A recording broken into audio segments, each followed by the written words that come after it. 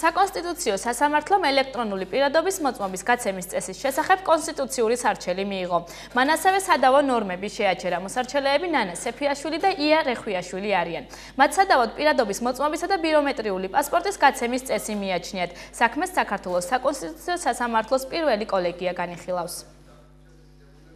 მხოლოდ ელექტრონული ფორმით იძლევა საქართველოს კანონმდებლობა პირადობის მოწმობის გაცემის შესაძლებლობას. მოსარჩელეები მიუთითებენ, რომ აღნიშნული წესი ეწინააღმდეგება მათი რწმენის თავისუფლებას. საკონსტიტუციო სასამართლომ მოქალაქეთა კონსტიტუციური სარჩელი მიიღო არსებითად განსახილველად, ასევე საკონსტიტუციო სასამართლომ საქმეზე საბოლოო გადაწყვეტილების მიღებამდე შეაჩერა სადავო ნორმის მოქმედება იმ ნორმატიული შინაარსით, რომელიც გამორიცხავს პირის რწმენის საფუძველზე არაელექტრონული ფორმით პირადობის გაცემის შესაძლებლობას.